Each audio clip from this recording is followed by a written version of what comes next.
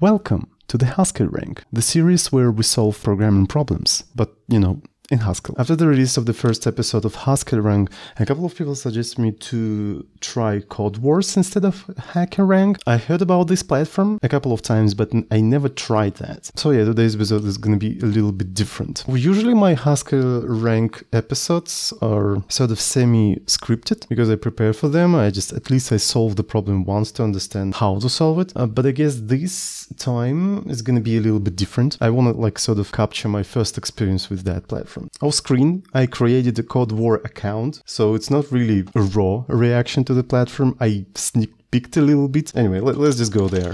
Code Wars, challenges and katas. I don't even know what is a kata. Can somebody explain me what is a kata? Kata. As a Japanese word, are detailed choreographed patterns of movements practiced either solo or in pairs. Okay, I got it. This platform already feels like a role-playing. It's kind of interesting that when I tried to create an account, it didn't allow me to do that until I pass some kind of a challenge. And that's actually something that distinguishes that from other platforms I tried before. I already solved the challenge. I wonder if this challenge is different every time. Apparently it is not. And by the way, I really like this challenge because to solve that, you have to understand Haskell. Obviously, this is a function that multiplies two numbers, and literally the body of this function, you multiply two numbers and you return them. This is literally how you would implement that thing in Python. How would you implement it in Python? Multiply AB, return A star B. So what's wrong in this particular example? Well, you can only know that if you understand Haskell. Let's actually open Haskell REPL and see what's wrong with that. In Haskell REPL, I already used this command hundreds of times. There's a command :t, which shows the type of the expression. So if you multiply two numbers, what's the type of this expression? The type of this expression is something that is a number. But in our case, we don't just multiply two numbers. We return it. And return is not a keyword in Haskell. It is a function that takes something and returns that something right in M, which is a monad. So return wraps an expression in a monad. But the signature of this function tells us that this function should return integer, not an integer wrapped in monad. That means this is completely wrong and we have to remove return and do block. And this is how you solve that. This example is genius because you won't be able to solve it without understanding Haskell and how it handles side effects. It's just beautiful. Anyway, I already linked my account with GitHub and stuff, so I can actually log in. By the way, whoever watches that on a video, if it's gonna become a video, I'm not even sure. Maybe the footage is gonna be so interesting that I'm not gonna release it. I record that live on Twitch. So if you wanna see how those videos are recorded live, just, join my channel or whatever. There we go. I think you cannot see what's going on there. Probably you want to. So let me hide my tentacle guy. And I guess to actually start solving katas, you have to click on kata. Like the UI is kind of overwhelming. I don't really understand it, but whatever. So you can search katas, you can sort by language and stuff like that. HaskellRank is way more simple. Also, as you can see, there's lots of social network features. We have like likes, stars. Probably I can follow people. So it says like a social network for code competitions and stuff like that. So let's actually click on something and try to solve that. Get the middle character. Let's read that and try to understand it. You are going to be given a word. Your job is to return the middle character of the word. If the word's length is odd, return the middle character. If the word's length is even, return the middle two characters. Oh, that's actually pretty straightforward. Can I solve that in Haskell? Okay, so it says Haskell. And if I click here, I can choose different languages. Okay, so, but we're gonna stay on Haskell. We are Haskell people. So what's the input? A word, string of length 0. That's actually a pretty small string, so I expected it to be bigger a little bit. In JavaScript, you may get slightly more than 1000 in some test cases due to an error in the test case. Okay, at least they admitted that they have an error in the test case. This is great. Oh, you don't need to test for this. This is only here to tell you that you don't need to worry about your solution timing out. It's kind of funny, like your solution may not pass because of our mistake, but don't worry about that. Just don't worry. Okay, how do I solve that? Okay, I can see the big train button. All right, here we go. Tips kata trainer. Boring. go away. So they tell us to implement a simple function from string to string, and that should return a middle string. I don't want to use this editor. I don't really like the editors of the platforms. So I'm going to use Emacs because Emacs is my best friend. So I'm going to straight up steal that code.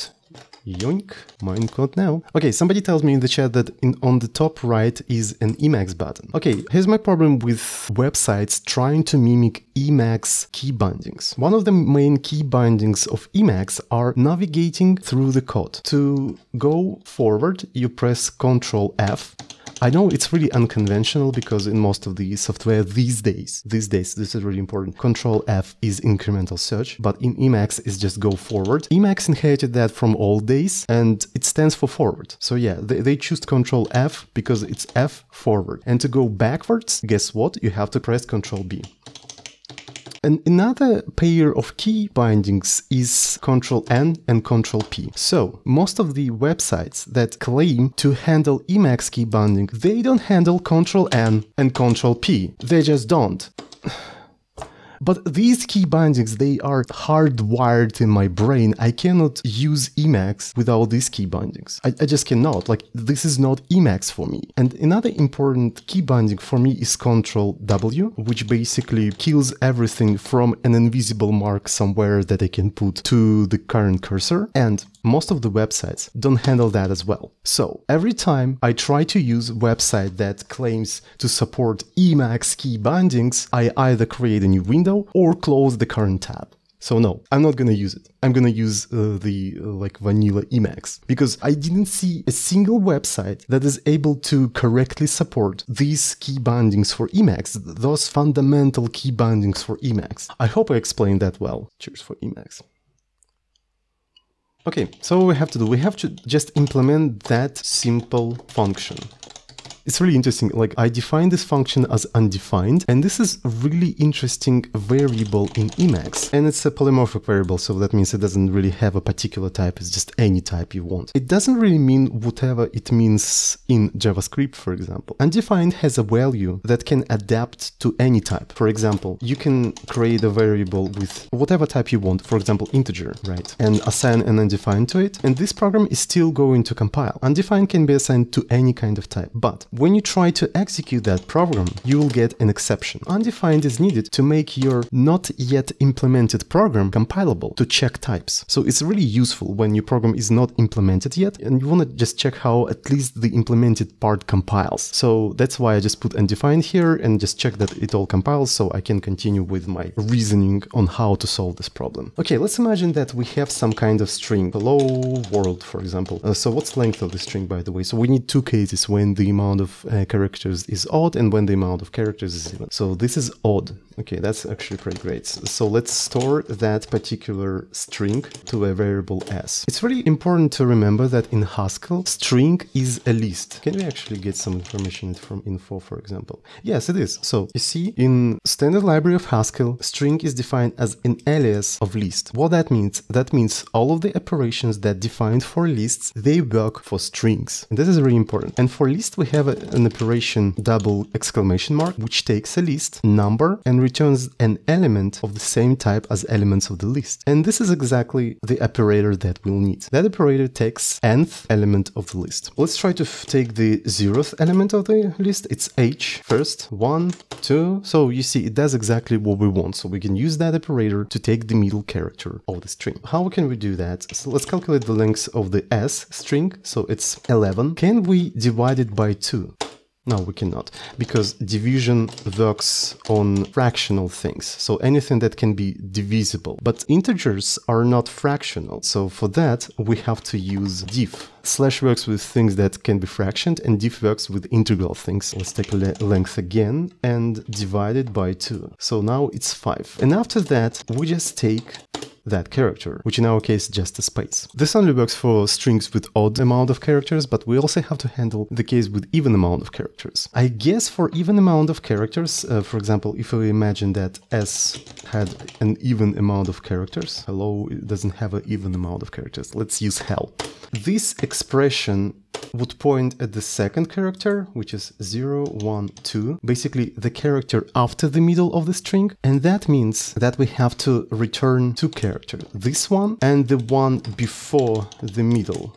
Something like that, which is exactly the middle two characters of the string. We just have two cases and we have two solutions for those cases. So I would like to store the amount of characters in the string in a separate variable called n. And let's just check if something odd or even. We can just use even and odd, which take integral things, just answer the question whether it's even or odd. When s is odd, we just have to return the n divided by 2 character of that string. Otherwise, we have to return two characters. Oh, maybe I want to store the n divided by 2 to a separate variable as well, so I don't have to copy paste that too much. I'm gonna call this variable half n. I think now it's just easier to work with. I'm an idiot. I have to apply odd to n, not to as. Oh, so yeah, I applied a function that takes an integer to a string. So yeah, I'm really sorry. I'm a professional software developer, by the way.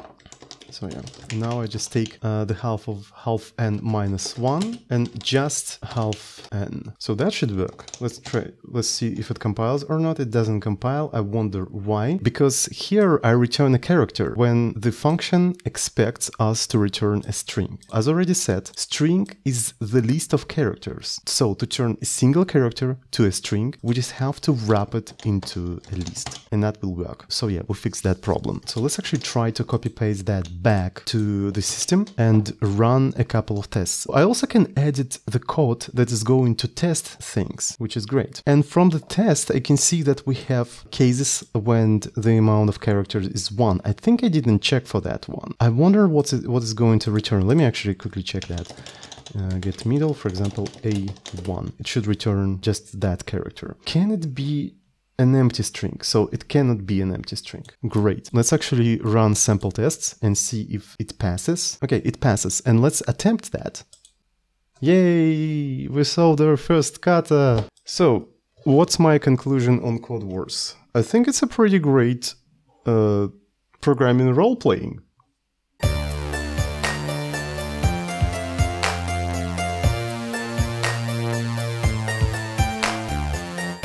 Okay, apparently chat just told me that I didn't finish that because I also have to click submit final. Oh, okay, so let's submit it.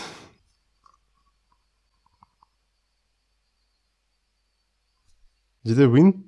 How satisfied are you with this kata? I'm not satisfied at all. Did I win or not? Where's any kind of UI indication that it's okay, it's great? Did it pass all of the tests? Okay, my chat tells me that I won. I'm gonna assume that I won.